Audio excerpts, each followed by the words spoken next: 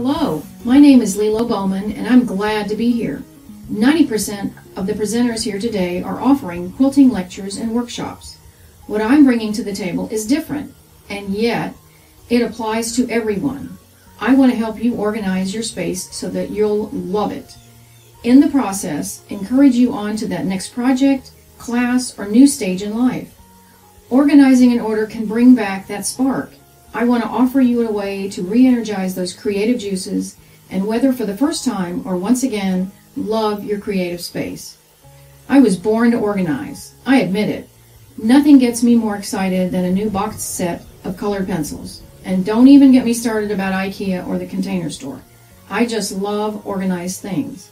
But I've also had life and job experiences that have helped me harness and develop this skill.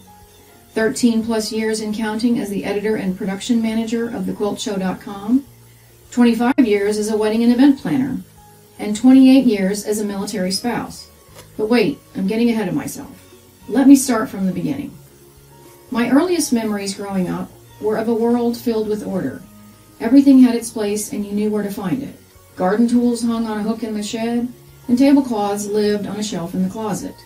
This sense of order brought calm to a space and calm to me. As a military spouse, I had plenty of opportunities for practice. 13 moves in 21 years of hands-on experience. Every location presented the challenge of turning a new space into a creative area with tight budget limitations and few available options. Nothing forces you to deal with the stuff you've accumulated, like a move overseas.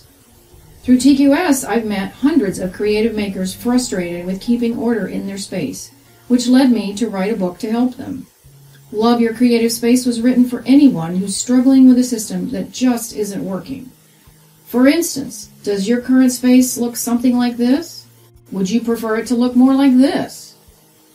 I want to share a new way of working that doesn't involve the shuffle and stack, hide and seek, spending a fortune, or the inability to see, reach, or play. Learn to stop thinking of and using your space as a storage unit. Every person is different, every space is different. It's about learning to assess where you are right now in the space you currently have. Along with my book, I currently offer 2 lectures in a Zoom format.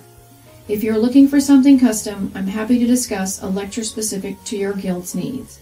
You can also learn more about me on my website or follow me on Instagram.